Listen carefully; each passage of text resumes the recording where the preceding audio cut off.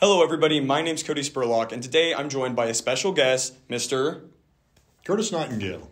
And on today's episode, we're going to, have a conversation, find out, who Mr. Nightingale is, and what makes him special on this episode of the Spurlock special. So I'm going to go ahead and just ask the first question: what makes you special, Mr. Nightingale? Well, I don't know if anything makes me special, Mr. Spurlock. I'm currently the superintendent of schools for Nickerson, South Hatch. Been here, this is my third year. I've been in education over 20 years. I've taught in Wichita, I've taught in Newton. I've been a school administrator in Pratt, out north of Salina, and then now here.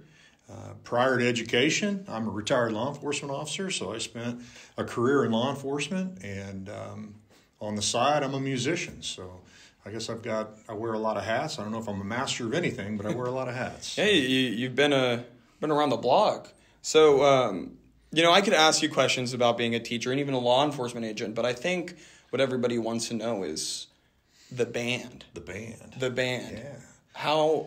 What's it like being in a band, just in general?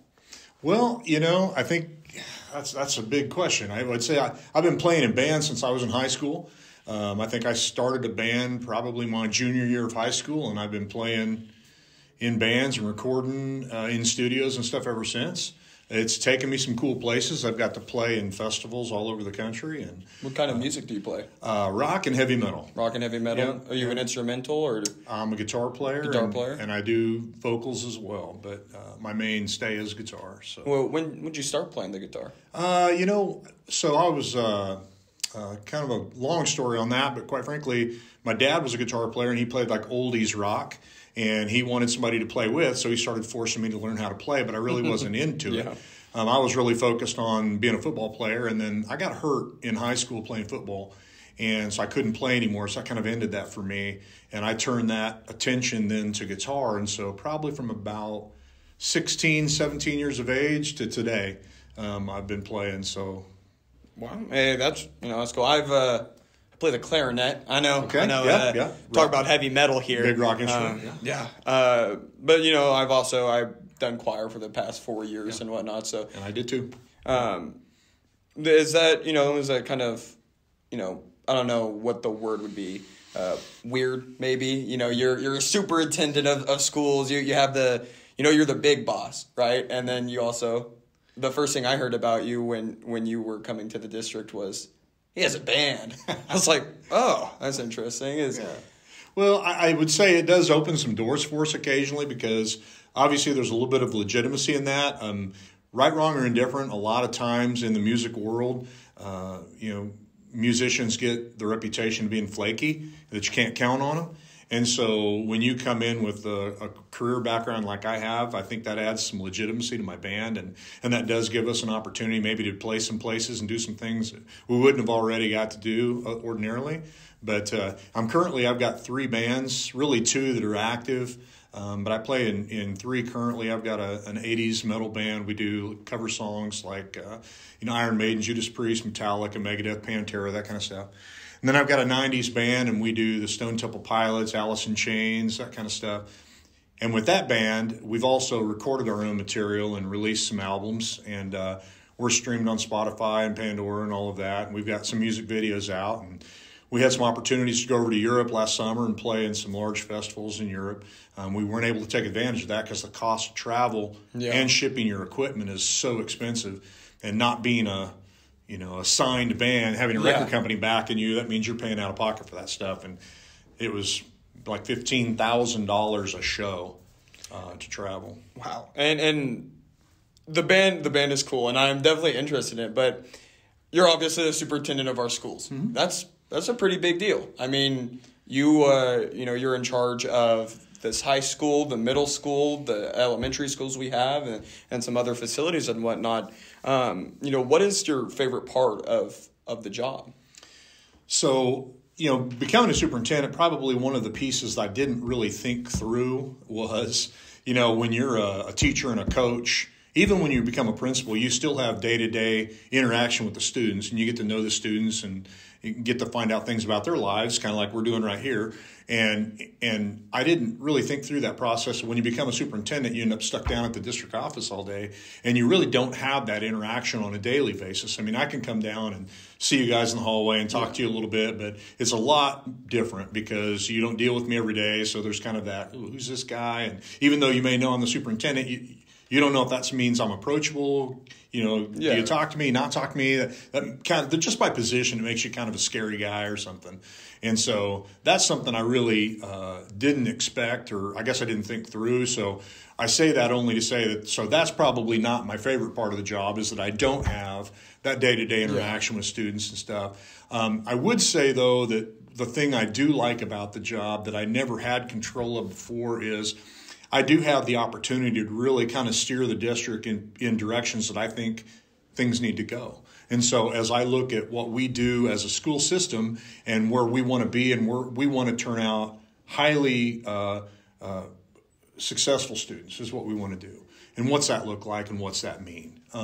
You know, and I came out of an era, a generation that you either went to college or good luck, you know, kind of a thing. And so that was the era I came through. And quite frankly, coming out of high school, I didn't go to college. I went and worked in a mobile home factory is where I started out before I got into law enforcement. And that was a tough way to live. You know, I went from that. I worked construction for a while, and back in my time, you know, that was a $6 an hour job, if you can think about that. So imagine getting married and having a kid and you're making $6 an hour. I mean, that was really tough. And so I learned the hard way that there's got to be a better way or a different way to make a living. And so that's what propelled me into law enforcement, which then propelled me into going back and getting a degree, getting myself involved in college. And that's not to say that college is the only way to make that happen, but that was my path, right? And so I'm a firm believer in that, and that's kind of my educational philosophy, I guess, if you wanted to try to paint me into a square, is that whole concept of helping students find the path, whatever the path that looks like, but it needs to be a passionate one. And so, you know, if you have no desire to go to school after high school, if you're just flat done, that's great. We need to help you find a passion, something to plug into that's going to excite you, because I can promise you, you know, that old adage of if you love what you do, you'll never work a day in your life. That is so true, because you find yourself in a job that you hate, you are going to hate Sunday night. Yeah. Because you're thinking about getting up and you got a whole week of going to this place that you hate, right? And so finding something that you're passionate about. And that's why when I got here, the Zello thing became a big push. We were pushing really hard on that with that completion matrix. So we ask you guys, get in there and get that done. And you may look at it and think, well, it's a huge waste of my time. I don't want to do that. But really behind the scenes, what you're doing when you're creating those, when you're doing those assessments, is it's helping you identify things you really, really would like to do. I've taken that assessment, that matchmaker in Zello, I've taken it a half dozen times probably as an adult. I mean, I've taken it probably since I've been here for sure. I've taken it once. And what I can tell you is, like, you know, my number one job career option is dance choreographer, right? Now, if you've ever seen me on a dance floor, you would know that would be a horrible decision for me to make. Really? No more career changes? Yeah, no, I think I'm done. And I would starve to death if I was going to be a dance choreographer. However, if you look at the area of what dance choreographer falls into, it falls into coach, teacher, security guard, police officer. That's that cluster that they belong in. Well, man, that nailed me perfectly. And so maybe if you take that and you get those top couple, 3, 4, 5, whatever those look like, maybe none of those excite you. But if you looked into that cluster, you might find something that's going to match up really well with your interests and things you like to do. A lot of people I know, some of them will get some of those interesting jobs as their number one. I never had that issue. From the moment I turned 8 in 3rd grade, I wanted to be a criminal justice attorney. I take the Zello course. Number one option. Number 2 is just all the things that would be associated with that. And so a lot of people, you know, the program sometimes is boring when you could play on your phone, but instead I looked at it, I was like, oh, okay, so it's at least somewhat accurate. Yeah. You know, I say play on our phones. Played on our phones. Of course. Yeah. So you still want to be a criminal justice lawyer? Yeah. I don't know, though. I'm getting a pretty severe case of senioritis this year. Sure. So I've been looking at other things that may require a little bit less schooling, but it's still definitely probably my number one. Gotcha. Number one right now. Well, I can tell you, obviously, having been in law enforcement and done a career in that, I spent a lot of time with criminal defense lawyers. Oh, yeah, you probably don't like them too. No, I like them. They're really good people. Really good people. I think the niche that you find yourself in is when you can separate yourself from the job, and quite frankly, that's life. Yeah. If you get yourself in a position where your identity is your job, I think, in my opinion, that's a miserable existence. Yeah, I completely agree. I really think you've got to be able to maintain yourself separate from what you do. I mean, I think there's going to be some crossover. I think that exists, especially in high school, is trying to separate yourself from what you do necessarily. A lot of people, I mean, it's the cliques, right? A lot of people will do football, for example, and think they're a football player, and that's it. But that's actually... Most people don't know that in debate is a very big issue. Debate kids are debate kids, and then they kind of get that single mind. And that's kind of how I used to think. But being able to separate yourself from what you do and kind of find out who you are, you can't get so caught up in one thing. So you mentioned being in choir, and so if you'll think about when I went through high school, and this would have been in the 80s, so I was a 3-sport athlete, but I was also in both the select choir and the tryout choir, and then I did all the musicals.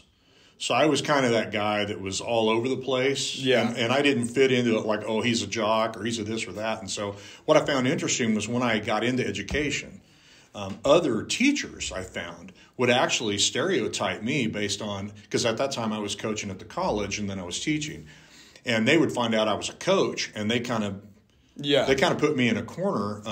In fact, I remember a teacher, because I taught IB, if you're International Baccalaureate, which is a really tough curriculum. If you graduate with an IB on your high school diploma, you get automatic acceptance into any Ivy League school. So it's kind of a big deal. And one of the teachers in that grouping, she made a comment about me when I put my whistle on. It was a brain eraser. Oh, yeah. Right? And so that was her opinion of me, was because I was a coach, I couldn't be intelligent, right? And, of course, here I am an IB math teacher, but I'm obviously not very intelligent because I coach. Yeah. And so, I think that's the fun part, I think, of life is bucking those stereotypes and proving people wrong. I think and I couldn't agree more. I mean, I'm everything our school offers. I'm a part of just about everything. Some kids try to escape me, and then I join their activity just for the heck of it. And that's one of the, I think, so far the cool things, about you is you have a lot of different hats that, whether it be band or old law enforcement or making mobile homes. Kind of doing it all. Some of those, unique perspectives that you kind of bring in, do some of them help translate into being the superintendent here and trying to push, as you stated, steer the district in directions. I think it gives me some credibility with some parents, because I think there's a segment of any school population that is anti-education just because of maybe that parent's background. Maybe they had a bad experience in school, or maybe they didn't finish school, and so they're in their mind, they've kind of made school a bad thing, kind of a deal. And so to be able to sit down at a table and talk with them about, dude, I made $6 an hour and I had a wife and a kid, right? I mean, I've been there, and so I've been there where, you're not sure if you can make ends meet, or you got to make a decision on whether or not you're going to get car insurance on the car, or you're going to buy groceries this week, kind of a thing, I've been there. And then I've gone through different steps and stages of my life. And so I can sit down with someone, and I think I can find common ground with almost anybody to have a conversation. And I think that kind of helps disarm them a little bit about the fact that maybe education isn't all bad.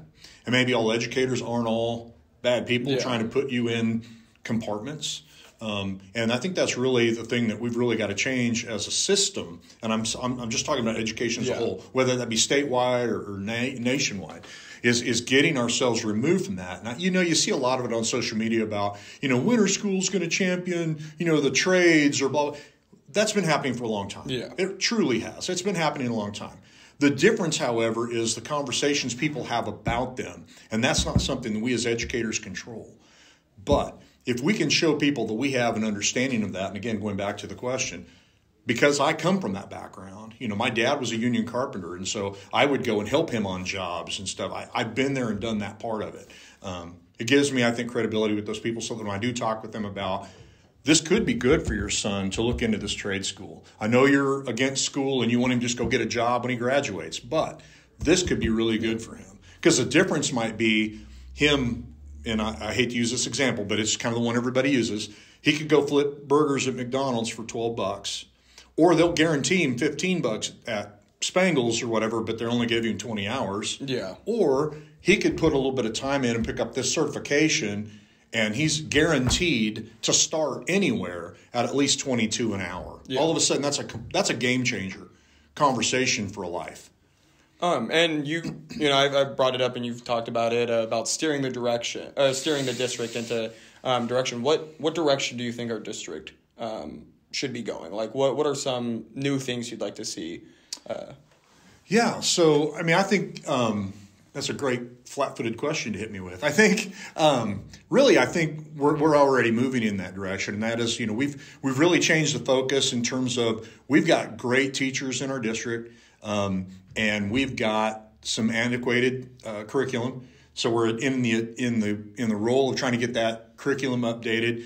We just passed a bond. We're trying to get some facility upgrades done. That will help us in that. And then again, just what we're doing with the Zello and the upgrades we've done in our shop area here at the high school, et cetera, the science department, what we've done there, trying to kind of put our eggs in those baskets in terms of the areas that are going to help, because I'm telling you right now, the hot commodities out there in the world, if you were investing in careers, I'm telling you right now, it's STEM, it's the medical field. And it is some trades, not all the trades, but some trades, right? And know that in STEM, I'm throwing in there both informational, so tech, tech security, that kind of stuff, which is a huge, huge market right now, but also that medical component of that, the information wave behind it, behind that. I know my wife was a medical scribe for a while, and basically their job behind the scenes is they transcribe every conversation you have with your doctor. They transcribe all of this. That's all being done remotely. Yeah. And so that's a piece of that tech trade piece. And so those are the hot three. And so as I think about our district, as we're trying to move in those directions, those are things we've really bolstered our IT department in terms of what we do with infrastructure. Look at the equipment you've got in this room, for example, right? What we've done in the science wing here this past summer, and what we've done and currently doing down in the metal shop, and wood shop down there with upgrading the equipment, upgrading the facilities, et cetera. Those are all pieces of this. And then finally, just the investment we're making in staff in terms of increasing their ability to teach and teach differently, because as brain research comes out, we're learning that the youth learn a lot different today than they were learning 10 years ago because of technology. I think back to when I was in school, and you probably heard this before, but I remember I have a philosophy on education about learning just in time, learning just in case. Okay, so learning just in case would be, for example, when my math teacher told me, you have to memorize the multiplication table because you might not have a calculator handy, right? Yeah. So I was learning just in case I didn't have a calculator handy. Well, now with the advent of iPhones, I mean, you're never not without a calculator, right? So that just in case versus just in time. And the best example I could give you of just in time is, let's say, for example, when I get home tonight and I throw a load of clothes in the dryer, my dryer doesn't heat up. Well, I'm going to get on YouTube and I'm going to Google my dryer's not heating up, and I'm going to put in the make and model of my dryer, and there will be 1,000 videos on YouTube on what might be the reason or how to troubleshoot my dryer. And then once I figure that out, I can Google how to change the heating element in a dryer, and I'm going to get another 10,000 videos on how to do that. Now, would I look that up today, right now? No, why would I? But when my dryer quits working, I need to learn that just in time. Yeah. Right? And so helping students understand what they have available to them and where to go get that information, what resources are available to them, so that they can be successful and they're not stuck waiting 2 weeks for the dryer repairman to come look at their dryer when they could do a quick Google, run out to get on Amazon, order the part, and have it delivered on their porch the next morning, and they could have their dryer running tomorrow night. Yeah. And then a question on the changing and our curriculum and whatnot. Our school doesn't offer honors courses and AP classes. Right. Are those changes that might be looked into in the future? Yeah, the problem is as you start adding sections, you're limited by staff. You're limited by curriculum offering, et cetera. And so know that, like with AP courses, teachers have to go get a special certification to teach an AP course. So not just any teacher can teach AP. And so that becomes a thing where we run into, we need a staff member that's interested in it, and there has to be a demand for it. Yeah. Right. And so occasionally you guys, and I think you just completed one, you guys are going to do surveys where you're completing a survey based on what are the things you'd like to see offered at the high school, and what activities would you like to see offered that aren't currently offered. And when a lot of people look at that, they think, oh, they're talking about soccer, or they're talking about FFA, or they're talking about, but we're talking about, if we had 10 students that wanted to take AP government, that ends up being a demand that we need to try to fill. But we just don't have that kind of demand right now. And so the cost to get someone, first of all, find someone that wants to do it, pay them to get it done, and then once they get it done, open up the section, and if nobody takes the class, it ends up being a waste of money, right? A waste of resources. And so really it comes down to supply and demand. Yeah. And then another thing that you brought up, cell phones. Yeah. Now, I know you didn't make this decision, but our schools no longer allow cell phones in the classroom. Mm-hmm. What are your thoughts on the cell phone policy? So I'm kind of torn on that. Interesting side note, though, right now there's currently a bill entered in Topeka, and they're going to be voting on it later this summer, that would make cell phones illegal in schools. So they're actually going to add a criminal element to being in possession of your cell phone in school, right? That's actually a bill that's been proposed. Whether it'll pass or not, I don't know. But it's literally out there, right? And I think it's on the Senate side. I think the Senate, so you might want to look into that. But anyway, which I think that seems crazy to me. And here's what I would say about that. So, and I say I'm torn on it. Number one, having been a classroom teacher, having been a building administrator, I spent a lot of time policing phones. Yeah.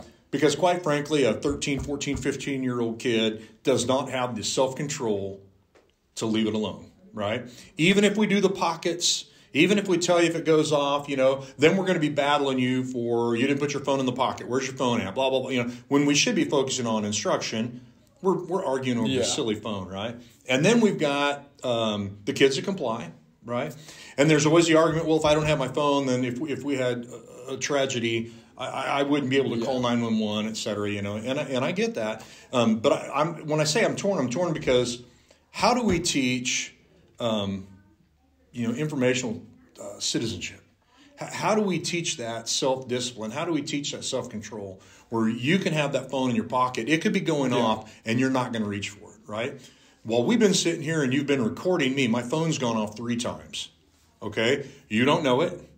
I didn't grab for it. I didn't reach for it, okay? But that takes a measure of self-control that a 50-year-old guy has maybe. Yeah, but maybe a 15-year-old kid doesn't, right? And my thought process, I'd be a liar if I sat here and said that I think phones are only beneficial in schools and that I trust all of the students out here to use them responsibly. But then there's the part of me that wants my phone. Right, but, absolutely. My thought process on it is there's always going to be kids who are distracted easily and will use their phone as an outlet to not pay attention to the classroom. Right. But then my other thought process is, this is the information era that we're living in, right? Everything is at the, tips of our fingers. Our phones are interconnected with us. They're essentially a part of us now. I mean, they're part of our identity online, and then they're part of how, they're part of our brains in terms of getting information.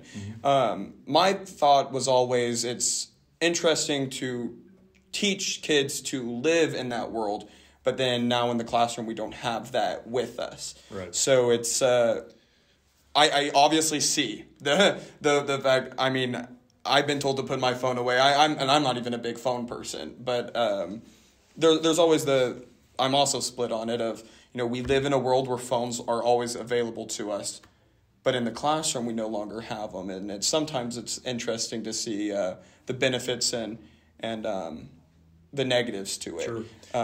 Well, I can tell you, I'll have a meeting with an adult professional, and during the conversation, they're doing this. Because they're getting their text messages on their watch. Yeah. They may not be reaching for their phone, but they're doing the same thing. The disengaging is right. Yeah. And so when that happens, I just stop talking until they're done. And then they notice I've stopped. Oh, I was listening, and I want to make sure we've got, we're connected here while we're doing this. So that's where I say I'm torn on it, because I understand why the policy is needed. Because again, as a building principal, I spent a lion's share of my time managing that. Yeah. And it was a pain, right? And we have a lot of students that they don't have the academic acumen that they should be disjointed from what's going on in the classroom. They need to be focused. And if that's what we have to do to get that done, that's fine. But to your point, where else are they not going to have it available, right? And I will tell you, if you've gone anywhere, go into any store or anywhere else, how many times you see a worker on their phone when they should be helping you or helping a customer, right? Yeah. And so they didn't learn that, and are we going to teach it to them if they don't have access to it? Probably not, but are we going to teach them anything if they do? That becomes the toss-up. And then some other changes that have been talked about recently is some are arguing for a 4-day school schedule. Mm-hmm. What is some of the thought process on that even becoming an idea? Sure. So that is something that we've been looking into, the 4-day school week. And really there's the research out there goes, it's 50-50. Yeah. There's some research that says it's really bad for kids. There's other research that says there's absolutely no negative to it.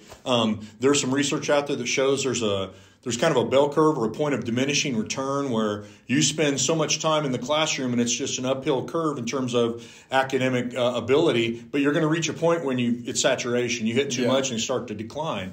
And that sweet spot usually falls around the beginning of the 5th day. So the argument is, so would we get more out of a 4-day week than we would a 5-day? And could we as educators control ourselves well enough?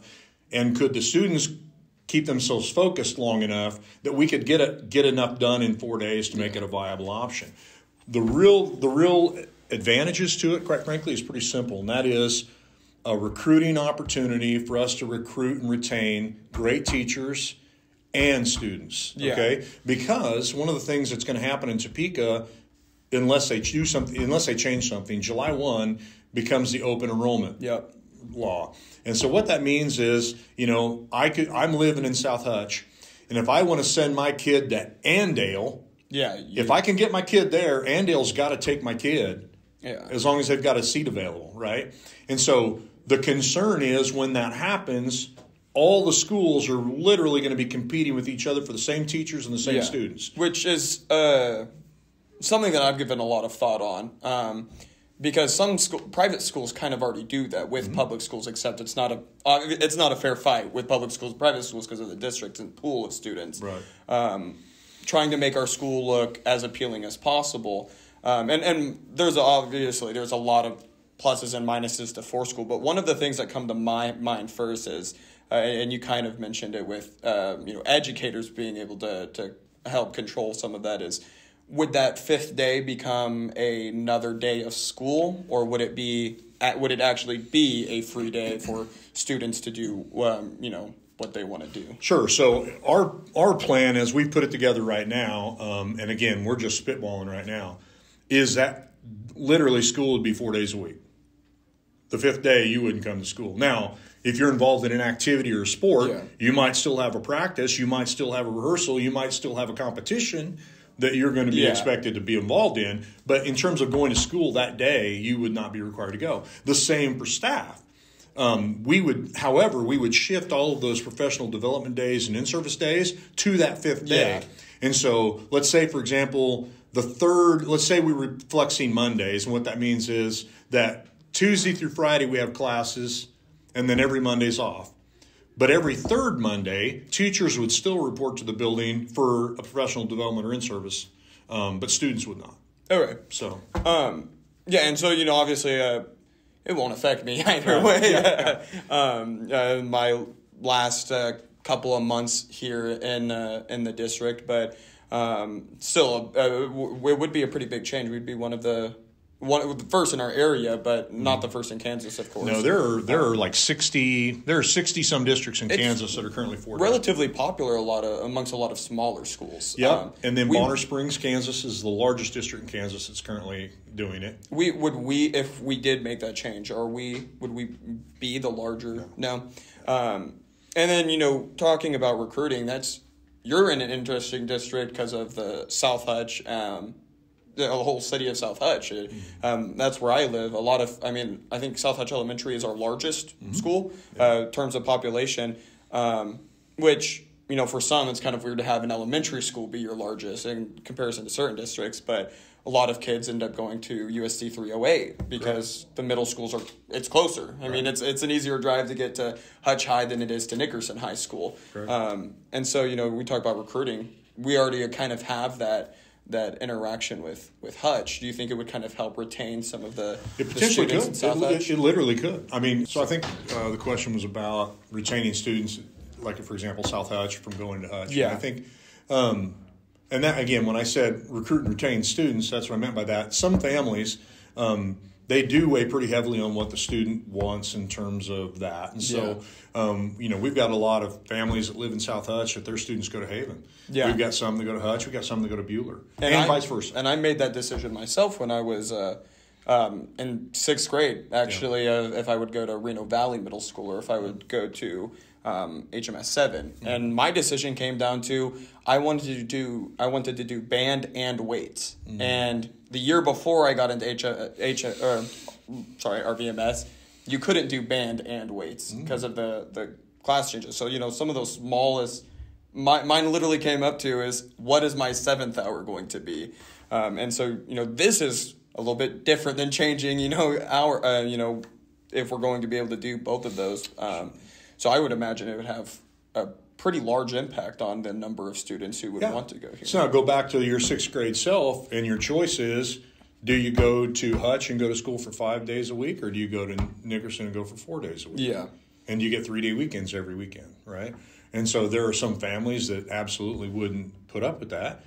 And there are a lot of families, from what we're understanding, that would be pretty excited about that opportunity. And I can't imagine there's not a lot of students that wouldn't be excited about it. You tell a kid, do they want to go to school 4 days or 5 days? They're going to choose 4 days 9 times out of 10. Yeah. And, one of the questions, though, that I would have about 4 days is during school, time is always a factor. Having class time to do certain things. I think of things like band, choir, debate and forensics even, where our practice time is in class. Would that 5th day be an option for the extracurriculars to host new practices that that normally wouldn't be seen? Well, I think that it's the same as basketball or football or anything else. They're going to continue to practice 5 days a week. And so I don't know what that model would look like, but I can tell you that clearly, that would be an option, but that would be something I think that would have to be worked out between that activity sponsor and those families. Because again, that activity sponsor is a teacher. Yeah. And while the rest of their colleagues are working 4 days a week, they'd be working 5. Yeah. Right. And so the question becomes, can you get the same amount of work done in that same time period? And I say that tongue in cheek when you think about some of your classes. If you go into class and you've got the first 5 or 10 minutes to check email before class begins, and then maybe the last 10 or 15 they give you to work on your assignment, we'll add that up over the course of the year. Yeah. How many days do you think you just gave away? Some, I've actually talked to some administrators from other schools before, and they just bell-to-bell teaching is what a lot of schools preach. Is that something that would kind of be the... They say that. Yeah, but how often is it actually? Right. Yeah. But yeah, like I said, unless I have kids in this district, probably won't affect me too much, but also a lot of interesting changes. I've been in the district since 3rd grade, seen quite a bit of change, but we're in a very interesting point in terms of education. COVID just ended, and COVID kind of brought to light a lot of the issues that school systems see, and so you're placed in an interesting position in an interesting district to where what changes are we going to make and what changes are we not going to make. Well, you have to think a lot of schools have looked at this, and in our situation, after COVID, whether that was families moving away or homeschooling or whatever, we've lost 50, 60 kids since COVID. We went from 4A to now 3A school, and that's plays a role. It plays a role quite a bit actually, and some of the things we do. I became more aware of the differences. And then, another thing is, if you look at some other 4A schools, they're very different from Nickerson. I go to schools every Saturday, it seems like, for tournaments and whatnot. And just recently I went to Tonganoxie, and they have a brand new school. like a whole new facilities and whatnot. And we recently passed the bond for that will add a few more changes into district is more, obviously this is a big question for the future. Are more bond type changes going to be a part of the future? Well, I mean, that's a great question. I mean, the reality becomes it's a matter of what the community will support. Right, wrong, or indifferent, our community isn't a very affluent one. And so when you think about that, and you think about the fact we just passed a $7.6 million bond, and it only passed by 80 votes. Yeah, and it's $7.6 million. The original bond was upwards of 30. Right. And that was crushed. Yeah, big changes. And when you consider to build a new building, if we were going to build a 7-12 center with all athletic facilities, because I've heard that conversation before, and we were going to build that in South Hutch. And, if that was going to happen, well, you're talking a $50-60 million project. And so if we got an $8 million one passed by 80 votes and a $34 million bond got crushed 80-20, what are the chances of passing that? Then I have a question, and I probably should be more aware of it. What is our school board made up of, like in terms of where their seats come from? Gotcha. So it's divided up. So we have seats that come from South Hutch, we have seats that come from Reno Valley, and we have seats that come from Nickerson. And then we've got an at-large seat that can be anywhere, right? And so I think the founding fathers, if you will, back in the day, thought that through. And so when they built the board, they made sure that it wasn't a South Hutch board that would say, hey, we're moving the school, or it's a Nickerson board, hey, we're moving all the South Hutch kids to Nickerson, They made sure there was a good mix on the board that would prevent there being a majority that could do something like that. Yeah, and, obviously I'm always going to be biased because I have to drive to Nickerson every morning, and, gas isn't exactly cheap right now, but, South Hutch is much larger than Nickerson by like 2,000 people. And so it's interesting, where our school, obviously we go back to the foundation of it. Things are much different from 1912, I think, is when our school, Nickerson Community College became Nickerson Rural High School. Mm-hmm. But big picture decisions like that are they're always in my mind, obviously. It's always going to, it's one of those things, no matter what you're looking at historically, it's always important to follow the money. Yeah. Okay. So when you think back to when most of our buildings were built in the 50s, so you've got to go back to the 50s and look at what the population looked like in the 50s. Nickerson was a large, growing community at that time.